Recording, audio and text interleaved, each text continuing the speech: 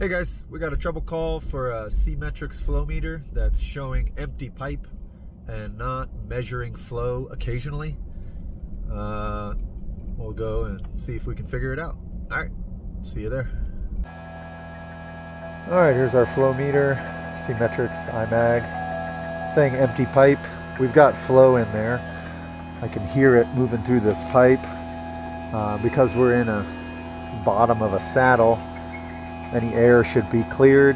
The operator also recently removed it. They went in and cleaned the sensors inside of there. This thing doesn't have moving parts. They cleaned the sensors inside the meter and put it back on.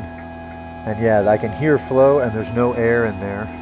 Pretty confident that there's no air, but it's still saying empty pipe. I'm on hold with tech support with Seametrics, see what they have to say. But we're above the minimum flow and it's not showing anything. One thing I will try is we'll open this up and look inside just to make sure there's nothing weird going on in there. And then we'll go from there, see what the manufacturer has to say.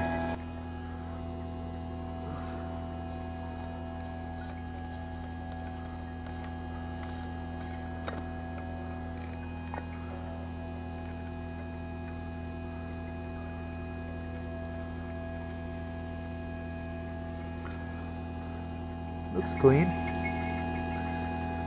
Don't see any signs of corrosion.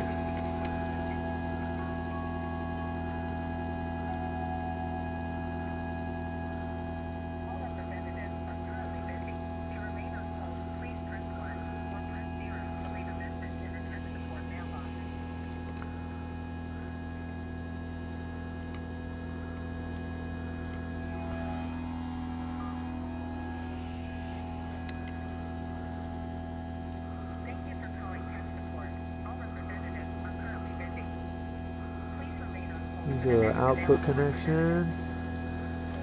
They all look good. Oh, let me see.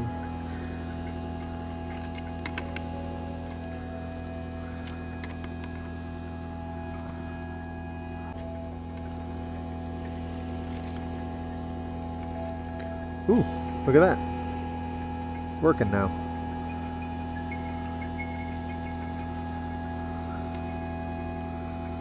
Wonder if we just have a loose connection in here now that I'm futzing around.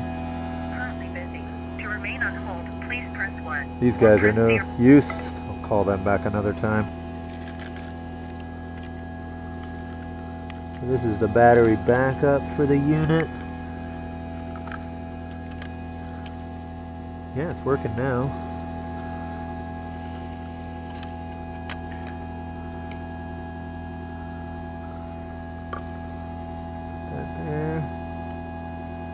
Boy, that is not the most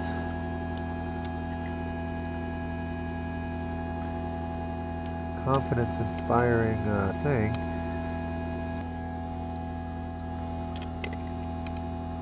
And there it is again, empty pipe. Seeing this empty pipe come and go. We're at 19.3 right now.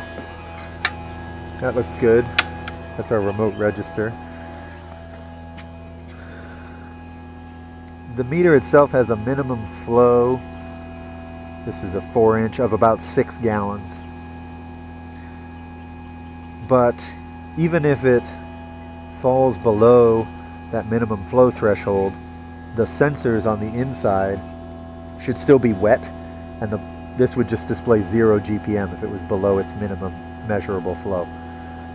It wouldn't show empty pipe. Empty pipe is sensors aren't wet or aren't connected, I guess. So yeah, now it's working at 18 GPM. I don't want to see back here behind the battery case. Just make sure everything's cool. There's no pinched wires or loose connections. It could be messing us up.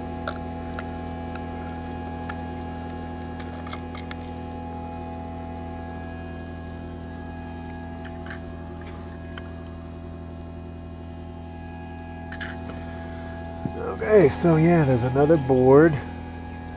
These are the cables from the sensor.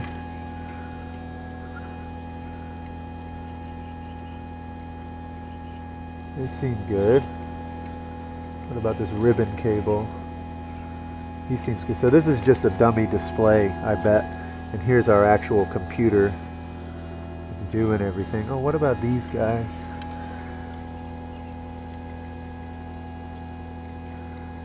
Are those from the sensor?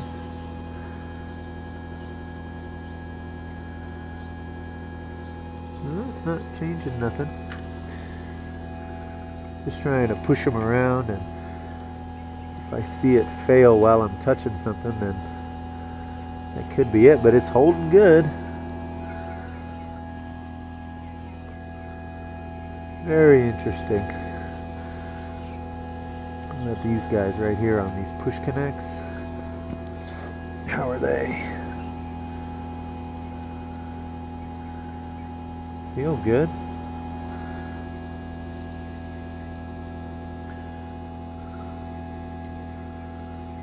Yeah, very strange. I don't think they could develop a siphon here just because of the shape of the pipe.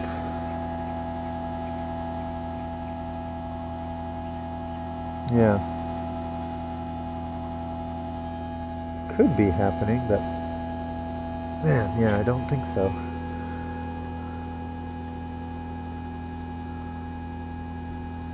Yeah, it looks good now.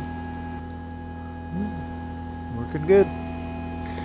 Okay, let's put him back together. And we'll just keep checking them as we go in case I bump something. Battery back in.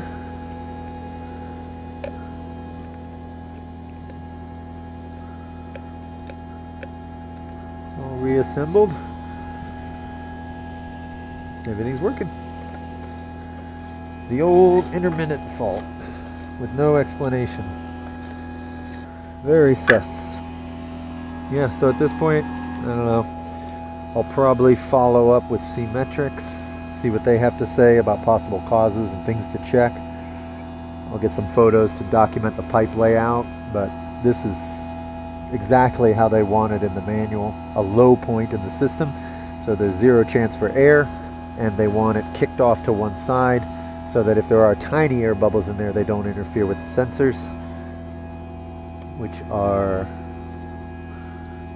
where are the sensors? It must be right underneath this on this model. So yeah, I don't know, but it's working now.